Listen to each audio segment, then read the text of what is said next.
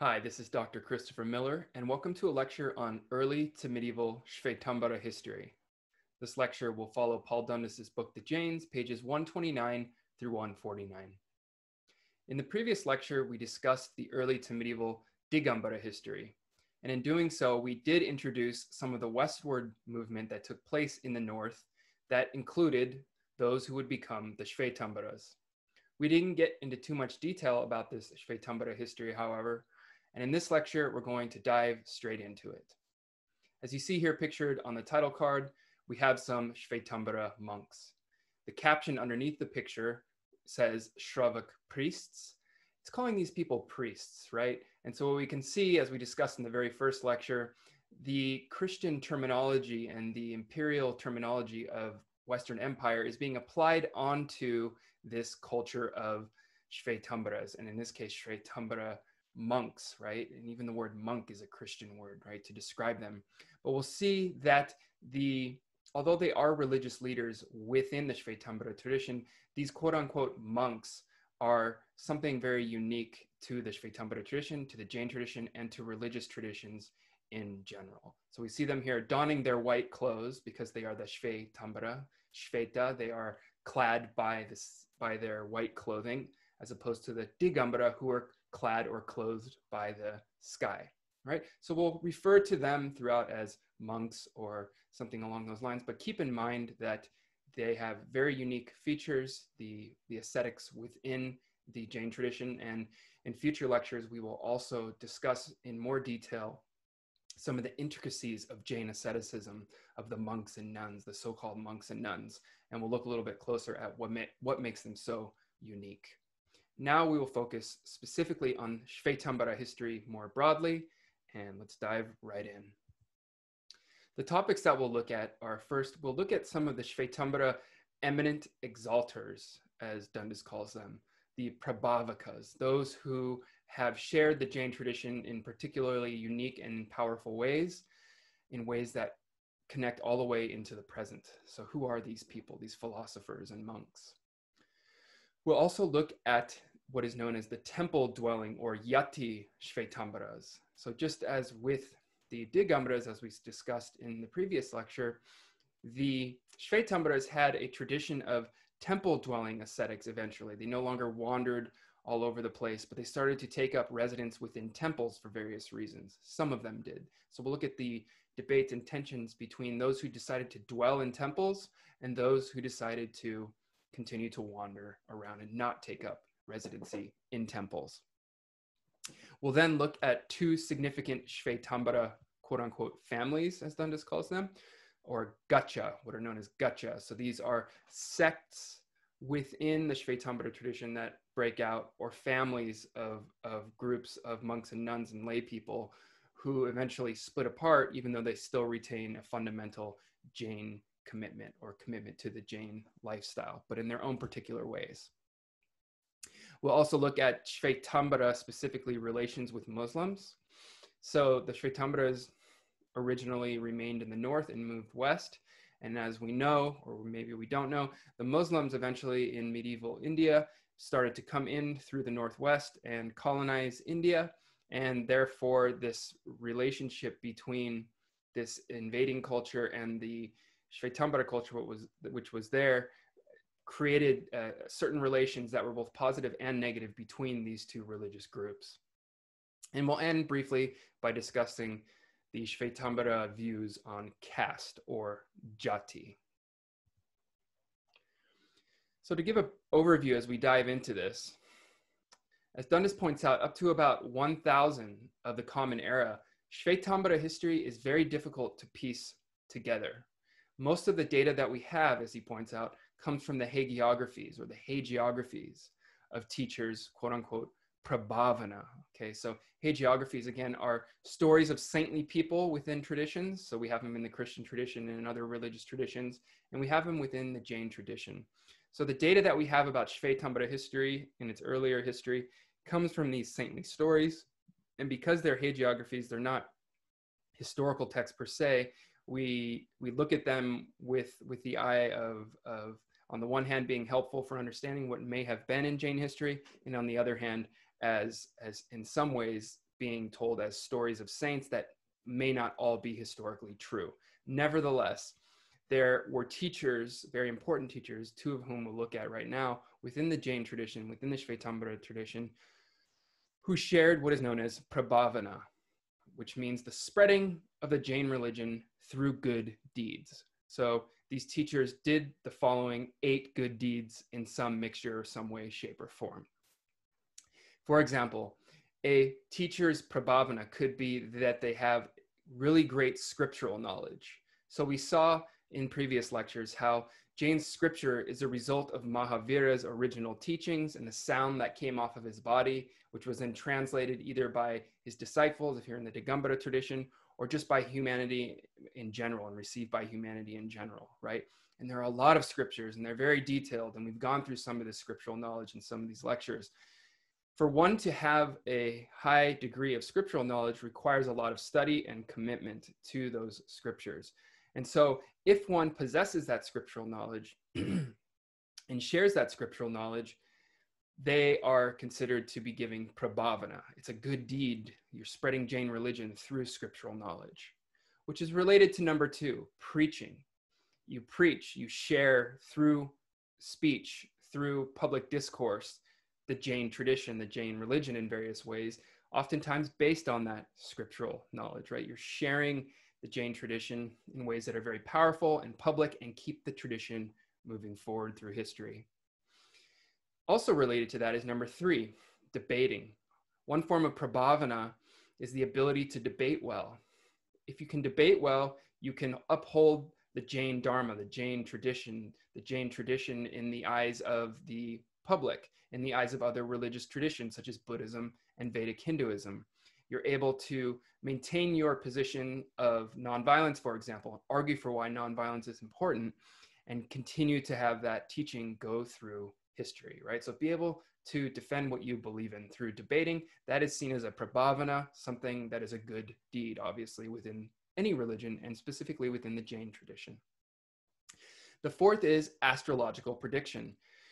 So these teachers were able to make astrological predictions that were very helpful for especially lay people who wanted to know what's going to happen in life. We all have probably at one time in our life, or maybe on an ongoing basis, looked at our own astrological predictions, our signs, to see what's going to happen to us this week, what's going to happen to us, why did this happen, why did that happen, to try to figure out what's going to happen in the future. So in medieval and early India, there was a fascination with astrological prediction because, for example, it's good to know when to have a child. When should a child be born? When is this going to happen? When is that going to happen? If you're someone who can give a good astrological prediction, you are considered to be giving prabhavana, another good deed through the Jain religion, someone reliable who you can go to within the Jain religion to understand your astrological chart and what will happen to you. Number 5, asceticism. So if a Jain teacher of any kind can perform asceticism to a high degree and consistently, this is seen to be something quite virtuous. They are not only burning their own karma, but they're showing other people within the Jain tradition that it is possible. By denying one's body certain needs, even food, water, sex, and so forth, you are considered to be burning your karma in Jainism. And through doing so, by eliminating all your desires and all the things that cause all the greed and deception that humans tend to partake in, you're modeling behavior for the rest of the Jain tradition and for the world at large that it is possible. It's something that is possible to do and that other people should try to follow your example. This is considered a prabhavana. You would be respected for this. The 6th and 7th are related: mastery of spells and mastery of magic power. So there's a power, as we've discussed before, in sound, especially through mantra, through being able to pronounce particular spells, memorize spells, and produce magic power as a result for a number of things. You would be respected for having this power. For example, in number 7, the mastery of magic power, one of the things that it is most emphasized is the ability to make things happen through your magic power. One example that Dundas gives is Siddhasena, who, as one of the giving some sort of prabhavana, makes Parshva, as you remember, as you'll recall, as the 23rd Tirthankara, appear out of a Shiva icon by pronouncing a Sanskrit hymn. So Siddhasena does one of these mantras. He performs one of these mantras, and out of Shiva, one of the great gods of Hinduism, Parshva appears, the 23rd Tirthankara, out of that icon, right? That's a display of power to overcome a Hindu god and to make a Jain Tirthankara arise in its place is a very powerful thing. So that would be seen as Prabhavana. The 8th Prabhavana is literary skill. So skill in literature, writing, reading, and the production of scripture and the reproduction of scripture. In order for the tradition to continue, there have to be people trained not only in the Prakrit and Sanskrit languages, but they have to be able to reproduce that literature and share that literature with others. So to have literary skill ties in back with number 1, scriptural knowledge, to have knowledge and skill with certain texts and genres of Jain texts to keep the tradition moving forward and to teach others. So as we can see, Prabhavana is a very important aspect of Svetambara history. For people who have all of these 8 things or some mix of these 8 skills, they would be given great respect within the Jain tradition. One of those people, as you see to the right here, is Hemachandra. Hemachandra is here featured in this photograph, and we'll talk more about him. There are 2 specific eminent exalters that we will talk about. One is Hemachandra, as you see in number 2 here, who lived from the 11th to 12th century in Gujarat. A Prabhavaka is someone who performs Prabhavana. So Hemachandra and then number 1 here, Haribhadra, are both considered Prabhavakas, eminent exalters, those who perform Prabhavana to a very high and respectable degree. So first we're going to look at Haribhadra, and there were 2 of them in Jain history, as Dundas points out, although the Jain tradition often just considers them to be one person. And then we're going to look at Hemachandra, who lived later from the 11th to 12th century in what is now Gujarat.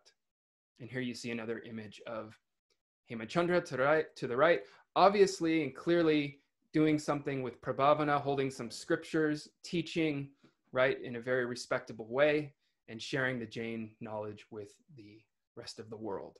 And he's still respected to this day. So we begin with Haribhadra. Again, Haribhadra is often considered to be within the Jain tradition one person. Although, as Dundas points out, there are 2 different versions of Haribhadra, and he produced in many ways a lot of great Jain literature that is still read and respected to this day. But here I'll show you just briefly the 2 different Haribhadras that may have been in the Jain tradition. The first is Haribhadra, known as Yakani Putra, as you can see here in the first bullet point under number 1, Yakani Putra, which means the son or the spiritual son of Yakani. This Haribhadra, as you see in the image to the right, was initially a Brahmin. And you recall that the Brahmins were priests of the highest order within Vedic Hindu society in North India. As a Brahmin, he would have been opposed to the Jain tradition as well as the Buddhist tradition, because those 2 traditions rejected the Vedic sacrifice and everything that the Brahmin priest did, right? And in rejecting that life, the Brahmins would reject them, right? Because they're challenging everything that they do. Now, this Haribhadra, Yakani Putra, being a Brahmin priest, nevertheless, once overheard Yakani, a nun who you see pictured to the right here, reciting Jain scripture and mantra. And in hearing that sound and listening to the teachings and eventually interacting with Yakani, he actually became converted. He was so compelled by what he heard that he was converted by Yakani to become a Jain himself. Okay, so he converted to Jainism, and as you see to the left, he's holding onto the pillar and he's now looking at and adoring the image of Mahavira in the Samavasarana as recreated within the Jain temple system. And so the first of the Haribhadras is Yakani Putra, the spiritual son of Yakani, who was himself converted by a female, a nun, Yakani, to the Jain tradition by hearing the Jain teachings from her own mouth. So he became the son, the spiritual son of Yakani. Number 2 is Virahanka, Haribhadra Virahanka. Virahanka, as you see in the second bullet point here, means, quote unquote, having loss as a distinguishing mark. as Dundas points out. He probably lived in the 6th century of the Common Era, and his name having loss as a distinguishing mark, Virahanka, is important because it refers to the story of his life. Virahanka's nephew was killed by Buddhists. He was studying with Buddhists, and through this study with the Buddhists, they were trying to figure out, Buddhist teachings and so on and so forth as Jains, and they were discovered. And so his nephews were killed by the Buddhists, right, which really upset Haribhadra Virahanka, who was a Jain, right?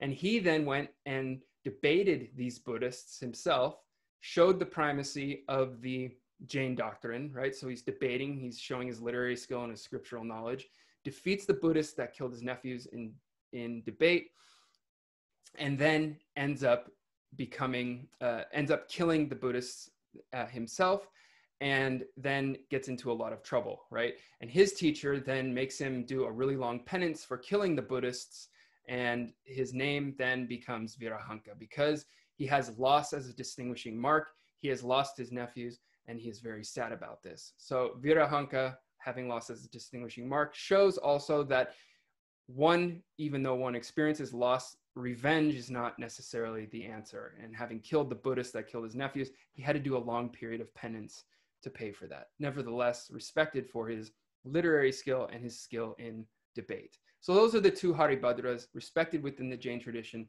have produced quite a bit of respectable literature and philosophy and yoga within the Jain tradition. And the second of the Prabhavakas, or eminent exalters, as I mentioned before, is Hema Chandra, who you again see here pictured to the right, holding onto some scripture, sharing scripture with the Jain community all the way to this day, so still respected also. A dominant concern, as Dundas points out, in Hema Chandra's biography is his relationship to Jayasimha Siddharaja and his successor nephew, Kumarapala of the Chalukya dynasty. So there was a king named Jayasimha Siddharaja, right? And Hema Chandra was incredibly intelligent, had great literary skill, had knowledge of the scriptures, as well as other religious traditions. And he became the court historian for the king Siddharaja, right? So he's being patronized by the king. This is not an uncommon thing. We saw it in the south with the Digambaras, and here in the north, Hema Chandra has become the court historian for Siddharaja, the king. That's all fine and good. However, Siddharaja at one point gets wind that his nephew Kumarapala, whose name you also see here, was going to destroy him, defeat him, and take his place and take over the kingdom, right? So this rumor goes to Siddharaja that this is going to happen. Now, Siddharaja, being a great king and having to defend his power in his life, of course, freaks out about this, as anyone would, and he sends orders for his nephew Kumarapala to be killed, to be taken out, because he doesn't want himself to be killed. So it's kind of in self-defense, as he thinks, right? And Kumarapala is scared, and Hema Chandra, knowing Kumarapala, the nephew of Siddharaja, the king that he works for, takes Kumarapala and hides him underneath a bunch of, guess what? Jain doctrines. So a pile of scriptures. He hides him under a pile of scriptures while the king's guards are looking for him, and eventually smuggles him out and away from the kingdom where he is safe until Siddharaja, eventually living out his life, dies. And then, of course, Kumarapala comes back, and then he takes the throne, right? So we already see that Hema Chandra has been able to prevent some form of unnecessary violence. If Kumarapala was indeed going to take Siddharaja out, he stopped that violence from taking place. He hid Kumarapala, stopped him from being killed, hid him away, and now that Siddharaja got to live out his life as the king, Kumarapala has come back and now will take over the kingdom and the throne.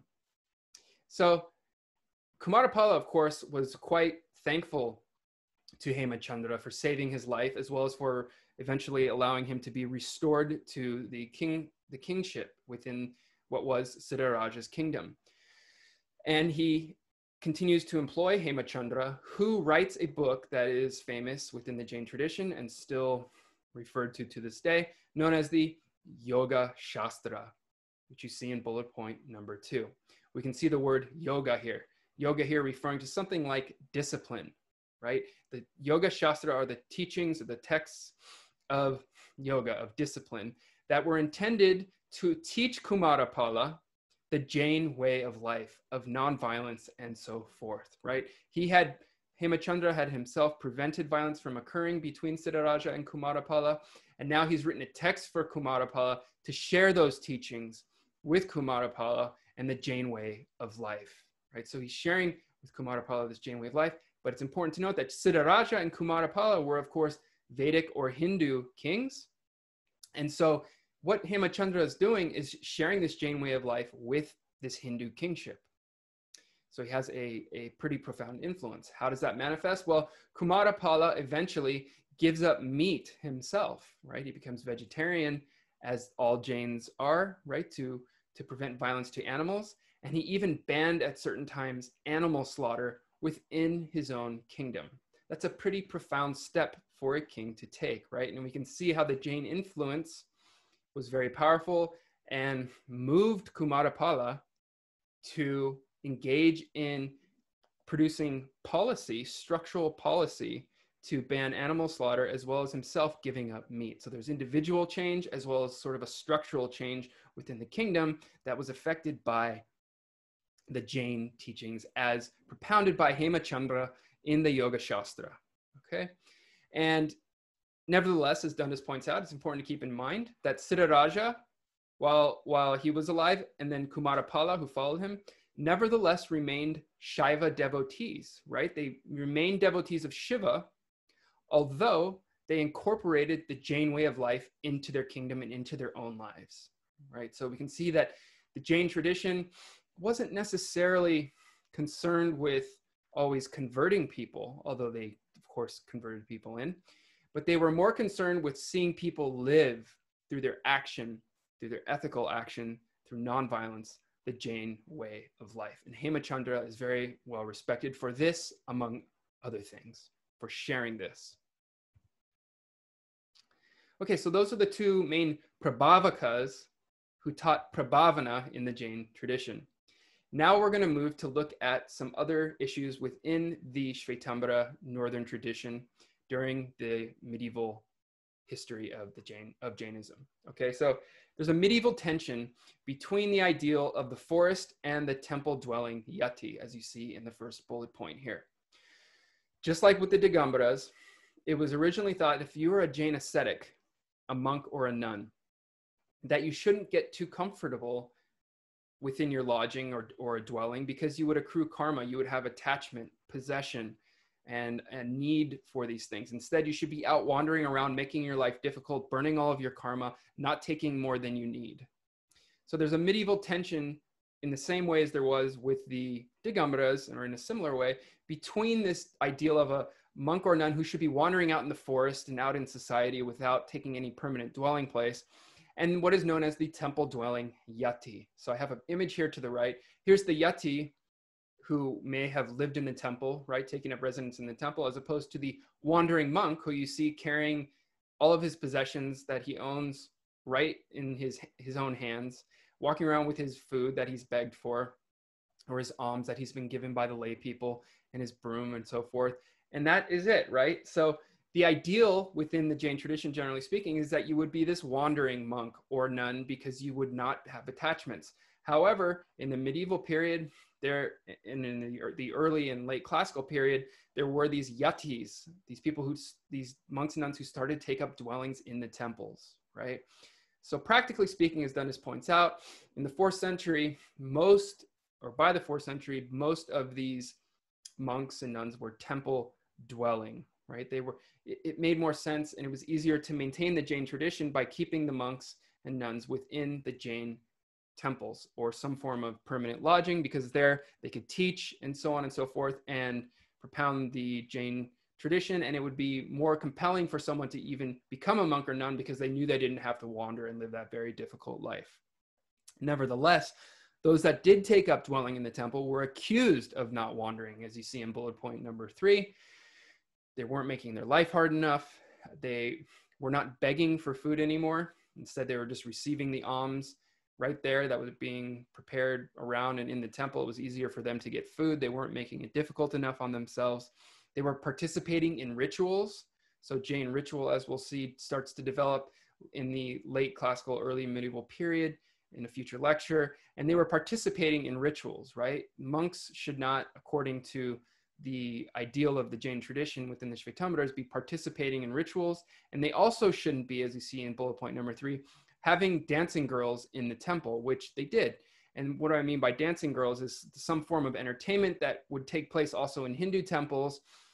These, just to have anyone dancing, these dancers around, would be some form, seen as some form of perhaps temptation that would draw one out of one's commitment to celibacy, or even create thoughts of going beyond one's commitment to celibacy, which would go against the vows that the Jain monks and nuns take, right? So all of these things were happening in the temple, and therefore a lot of the Svetambaras would critique this way of life, right? Nevertheless, as Dundas points out, as you see in bullet point number 4, the Cheda Sutras, these texts, gave exceptions to when a monk or nun was allowed to live in a temple or take some form of lodging, right? 2 of those exceptions were in case of dangerous situations, right? Whether attacks or so on and so forth, or for some form of learning and teaching, right? So if they wanted to take time to study. And a lot of this would happen during the monsoon season, as we'll see. During the 4-month monsoon season, these monks would take up residency within temples to avoid dangerous situations, to avoid the weather, and to study, and to take time to study scripture and teach, and so on and so forth. Well, eventually with the temple dwelling institution, with the yatis, this becomes more of a permanent thing, not just a thing during the monsoon.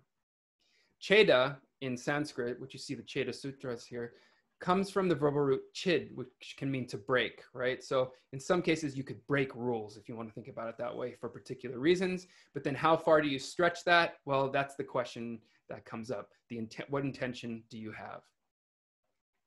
This debate leads to internal divisions within the Jain tradition. And that is where we get what are known as the gacchas, right? So there's argument about whether or not monks and nuns should be in temples permanently or not, among other things. That, of course, leads to splits. These become the gacchas within the Jain tradition. Gaccha, as I mentioned before, can mean something like family. It's a group of ascetics, often supported by families of lay people. So they're teaching lay people, and they split up according to their own rules and traditions and understanding of Jain doctrine and interpretation of Jain doctrine. How extreme do we have to be? Right? As Dundas points out, from an early date within the Svetambaras, ascetics, monks and nuns, were already internally dividing into different branches and groups known as gana. We saw this word before, a troop or a sangha community, right? A gana or a sangha. By the 4th century CE, as you see in bullet point number 2, although there was no early Svetambara lineage, 4 kulas, or these are also known as families or communities of ascetics, emerge. So by the 4th century, we see these 4, the Chandra, the Nivriti, the Vidyadhara, which included Haribhadra, who we just looked at, the Prabhavaka, and Nagendra. So we have these 4 kulas, by the 4th century, we have 4 quote unquote families or communities of ascetics that are all Svetambaras, but have different interpretations and different leaders and teachers about how Jain doctrine ought to be followed and practiced. The gana and the kula, as you see in bullet point number 3, are eventually replaced by what is known as the gaccha or family in the medieval period. And this is where lay support really begins to pick up.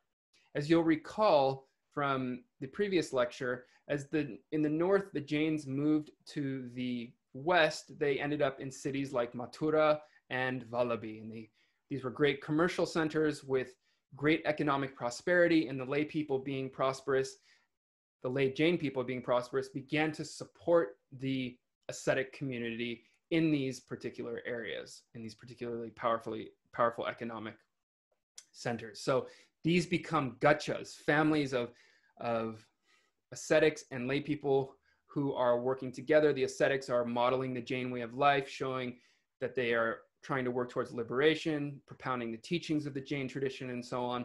And the lay converts are practicing as best they can as householders and supporting generously these ascetics and keeping them going, building temples, and so on and so forth. There are two particularly important gaccha. The first is the karatara gaccha. As Dundas points out, the karatara are, quote unquote, particularly sharp-witted in debate, right? Particularly sharp-witted, so they can think fast and respond quickly in debate. And as you'll recall, being good at debate is one of the qualities that is well respected within the Jain tradition as someone who would be sharing prabhavana, right? So they're really good at defending their doctrine, and that's what their name comes from. They were established in the 11th century of the Common Era by someone named Vardhamana.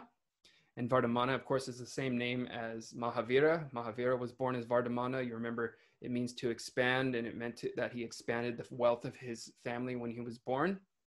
What's unique about Vardhamana is that he left one of these temple-dwelling teachers. His teacher was a temple-dwelling monk, one of these yatis.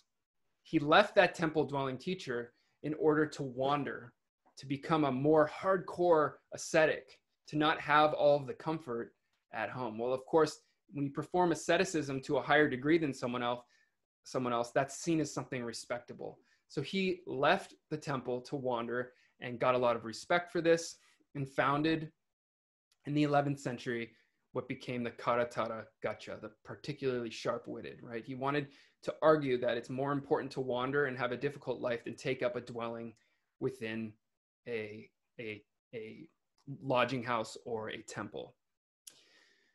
Later on, two other important karatara suris, these suris are some of the highest respected teachers within the Jain tradition, continued this tradition and are well respected and well known for that. These two are Jainavallabha, who in the 11th century also did something similar. He read Svetambara texts, right? So the Svetambara canon had already been established, as we recall, at the Council of Vallabhi and in Mathura. He read these Svetambara texts, and he realized, again, he looked at his teacher's way of life and thought, my teacher is not living the Jain tradition as an ascetic should, as difficult as an ascetic should. And this is something we'll see. It's throughout the Jain history is a recommitment to ascetic practice and making life difficult, right? Jainavallabha said, we can do better than this. And he is respected for living his ascetic life, right? So he's doing this prabhavana. He's stepping up the game in terms of a commitment to asceticism. Number two, Jainadatta, who lived in the 11th and 12th century, so a little bit later, was known for performing miracles, right? Remember we said having power or spiritual power with mantra and spells and such is something that's well respected. He was known for that. He was known to raise the dead. So in the hagiographies, there's mention of raising the dead. And another important thing from a practical standpoint is he converted Muslims from Islam to the Jain tradition. And for this and other reasons, Jainadatta, who you see pictured here to the right in a temple today, is still the most celebrated of these suris, of these great teachers of the karatara gaccha, and remains relevant into the present. And so you can see, obviously, that the image here of Jainadatta Suri is being respected in the temple. It has flowers on it, and it's very beautiful and adorned by all the things that even a Tirthankara would be adorned with, the celestial beings and all of the gold and colors and so forth. The second of the two gacchas that were very important was the tapa gaccha, which was established, as you see here in the first bullet point, in 1228 by Jagachandra Suri. So another Suri, very respected teacher within the Jain Svetambara tradition. Jagachandra Suri was said to be the 44th teacher in a direct line that goes all the way back to Mahavira. Making such a claim is not unlike the claim that is made in the Catholic Church, for example, that the Pope somehow has a connection that goes all the way back to Christ, right? So essentially what Jagachandra Suri has done is produced a lineage that goes back, that connects himself all the way back to the first and most respected teacher of contemporary Jainism, which is Mahavira. That's a very bold claim to make, and that is what the Tapa Gaccha believe, right? Where does the name Tapa come from? Tapa Gaccha. Bullet point number 2, you can see it's a title that was given to the Gaccha by a king who witnessed the austerities of Jagachandra Suri. As you'll recall, to perform austerity, asceticism, to deny your body, to fast for long periods of time and deny basic human desires is seen as a respectable thing within the Jain tradition, and it impressed others even outside of the Jain tradition. The word tapa comes from the verbal root tup, which means to heat, because those austerities cause your body to heat up and purify you and release your soul. So the name tapa is a very powerful way of acknowledging the power of these austerities that Jagachandra Suri undertook and gave him great respect among his followers. One member of the Tapa Gaccha, Dharma Sagara, as you see in bullet point number 3, was harsh towards Jinavalabha. So let me go back to the previous slide. Jinavalabha, again, number 1 here, was in the 11th century, the teacher or Suri who read Svetambara texts, realized his teacher's way of life was incorrect, and left and became part of the Karatara Gaccha, or was kind of self-initiated on his own, because he left one teacher and went into another lineage, okay? According to Dharma Sagara of the Tapa Gaccha, this is not okay, because essentially the Karatara Gaccha with a teacher like this is fabricating its descent. It's left a lineage and created its own lineage and claims to be the correct lineage, right? Well, in a way, they're pointing out, hey, you're fabricating your descent from Mahavira. You're fabricating your authenticity. You've left your original teacher. You're making it up on your own. You can't do that just because you read a text, right? So Dharma Sagara, this is his critique of the Karatara Gaccha, and he said Jinavalabha was not initiated into his own lineage. He made it up, right? So it's pretty profound statement to make. And as you see in bullet point number 4, the next claim was that the Tapa Gaccha, so the Gaccha that Jagachandra Suri founded, was the only uninterrupted lineage that goes all the way back to Mahavira, right? Now, how can the Tapa Gaccha prove that Jagachandra Suri was really the 44th teacher in line with Mahavira? According to this, the Jagachandra's tapas, right? Jagachandra Suri's tapas, his austerities, prove his descent. Because he was so powerful in austerities, he must be connected to Mahavira, right? So you can see that even though that's not a evidence-based claim that can prove that he's connected to Mahavira, for the Jains and for those in the Tapa Gaccha, it was enough to suggest that he was in direct line with Mahavira because he was so powerful in his austerities, in his ascetic practice. And as a result of this, the Tapa Gaccha remains among the Svetambaras the most dominant Gaccha all the way into the present. Okay, so how I mentioned before that in the north, as all this is happening and in the medieval period, Islam starts to colonize and come into India from the north, right?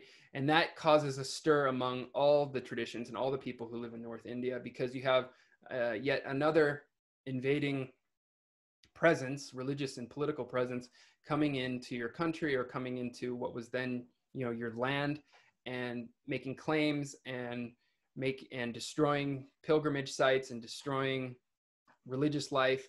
And with the Jains, the relationship was ambivalent, because sometimes the Muslims were friendly to the Jains, as you see in bullet point number 1, and sometimes they were not. Muslims destroyed, as you see in bullet point number 2, a lot of Jain temples, but also, as Dundas points out, at times they rebuilt them or restored them back to the Jain community. Jain bankers also, a lot of Jains are bankers even to this day, or work in finance. also worked closely in some cases with the Muslims by holding their capital to fund the Muslim exploits, right? So the Jain bankers sort of passively held on to the money of the Muslim empire and those who were coming in from the Islamic empire. And that money then funded the Muslim exploits of North India, right? So we can see that even to this day, some Jains will participate in particular forms of industry. For example, making parts. I think Dundas points this out, making certain parts that will end up being used in weapons. The Jains wouldn't be so concerned that the parts that they're creating may end up being used in weapons, as long as they themselves are not creating the weapons themselves, right? Or Jains will work in certain forms of jewelry or the trade of jewels or diamonds that obviously are connected to some form of violence, but they themselves are not performing the violence, right? So the Jains are sort of passively performing these activities, but then it is the Muslims who are then taking them, and in this particular case, taking the finance and exploiting and going through and conquering North India, right? So in that way, there was sort of a synergistic relationship between these Jain bankers and the Muslims. Nevertheless, in 782, as you see in the fourth bullet point, Turkish Muslims came in and destroyed Vallabhi, right? Vallabhi, as you recall, was the city where the Third Council was held on the west coast in Gujarat at an important coastal trade center. And the Jains, a lot of Jains lived there, right? Well, the Muslims came in where the Jains had taken their commercial role and they destroyed the city, right? In the 13th and 14th century, so much later, the Jains became slaves to Muslims. Some Jains became slaves to Muslims as they came in to dominate North India. And in 1526, there's a bit of a change because the Babur arrives with the great Mughal Empire that will rule North India for a very long time, right? And Babur's grandson, nevertheless, Akbar, was very moved by a tapa gaccha monk, the tapa gaccha being the one founded by Jagachandra Suri, who did great austerities that were really well respected, right? Akbar, the grandson of Babur of the Mughal Empire, was actually very moved by a tapa gaccha monk who said that religion means that we should have compassion for all forms of life, right? So this commitment to nonviolence and compassion for all forms of life was seen as something worth respecting, and it moved Akbar. He really appreciated that. And so what we can see throughout the history with Muslims, sometimes things went well, sometimes things did not go so well. But the Jains nevertheless continued to influence the Muslims in ways that would at least carry the religious tradition forward and express, as you see here in the last bullet point, the fundamental commitment to nonviolence. To the right here, you see an image of Tarun Sagar. Tarun Sagar is actually a Digambara monk, not a Svetambara monk, but I bring him up because while he was alive, he passed away not too long ago, but while he was alive, he was involved in Indian politics quite a bit. He would show up on TV in Indian politics. And just to give you a sense of how these relations with Muslims carry forward into the present, I read you this quote from India TV. There's a growing population of the Muslims, or the growing population of the Muslims is a threat to the nation, says Jain Muni Tarun Sagar, right? So we can see here that there is a religion of nonviolence, right? And then there are very powerful people within this religion of nonviolence, the Jain tradition, who are still speaking to the relations with Muslims, and even here at a political level. So you have a Jain monk who is involving himself in the discourse within Indian politics and speaking to Muslims as a threat to the nation. And in doing so, there's a much longer history to this. He's aligning himself with Hindu nationalist sentiments towards Muslims that see them as an invading presence that are still, and they are still a presence in India. They've been settled there for a very long time, obviously, but there's still this fundamental tension between those who imagine India as a fundamentally Hindu nation state and those who see it as more of a social secular democracy, right? So certain parts of the Jain tradition, certain leaders within the Jain tradition, such as Tarun Sagar, are getting on board, or were on board, or were supporting that Hindu nationalist state, which saw India as fundamentally comprised of this Vedic tradition, as well as the Jain tradition that went along with it. Okay, so I just point that out to show that, and we'll look at this in the future, that within the Jain tradition, there are certain forms of violence, and we've talked about it before with Jain kingship, where it is possible, if one feels threatened, to invoke what is known as virodhi himsa, which is the himsa, the violence of self-defense, right? So according to Tarun Sagar, he sees the Muslims as a threat. So in some ways, he's invoking that old ideal of virodhi himsa. I feel threatened. I'm, in this case, going to speak out against the Muslims, right? Which is problematic for many reasons that we can't discuss here, but we'll leave it at that, just to show that this is something that happens. And finally, we'll end here with a brief discussion of Svetambara caste, or jati. Theoretically, Jains abandon caste, right? Fundamentally, Jains reject caste, right? The idea that there's a hierarchy of class that you can be born into, for example, within the Vedic tradition. And part of the original intention of the Jain tradition, or part of what it was protesting against, was this hierarchy of class, this idea that you could be born as a priest, or born as a warrior, or born into a business family, and that's where you would stay for the rest of your life, and you couldn't move up or down within the structure. Jains theoretically reject and abandon that, just as Buddhists did. Nevertheless, realistically and practically, they maintain somewhat of a caste structure, because economically, as we've discussed before, the Jains are aligned with that merchant caste within the Jain, within Vedic or Hindu or just Indic society more broadly. They belong to endogamous groups, or they marry into endogamous groups, where the main determinant between how one gets married is economic, right? So you marry into your same economic class, essentially, which is essentially within the merchant caste. And they have a very close relationship and working relationship with Hindus within that same merchant caste. And they will often intermarry, right? So there are marriages more fluid between the Jain tradition and the Hindu tradition. So although there is a rejection fundamentally of caste, right? Ultimately, practically speaking on the ground, the marriage alliances and the alliances between people, both within the Jain community as well as with the Hindu community, is determined by economic place in society, right?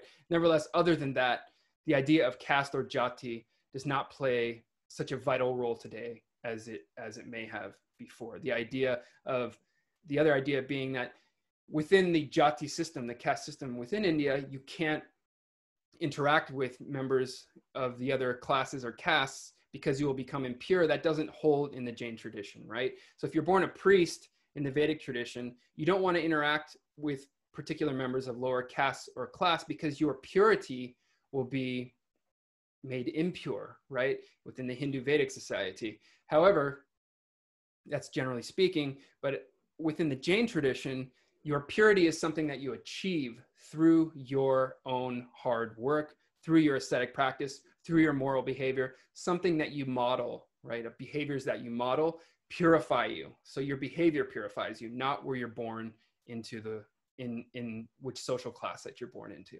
And that's a fundamental distinction that we have to make between the Jain tradition or Jain traditions and Hindu traditions, right? That are obsessed with caste and purity. Purity is earned in the Jain tradition, while in Hindu Vedic society, you're born into your purity based on your prior karma.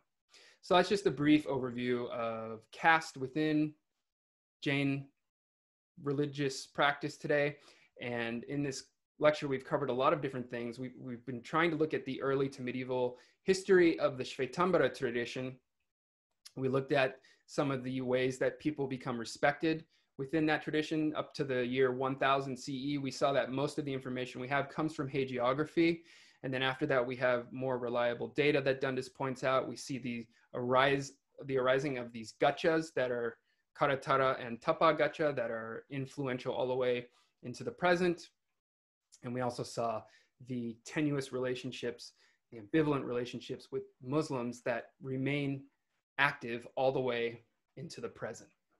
I hope you enjoyed this lecture, and I look forward to seeing you in the next one. Thank you.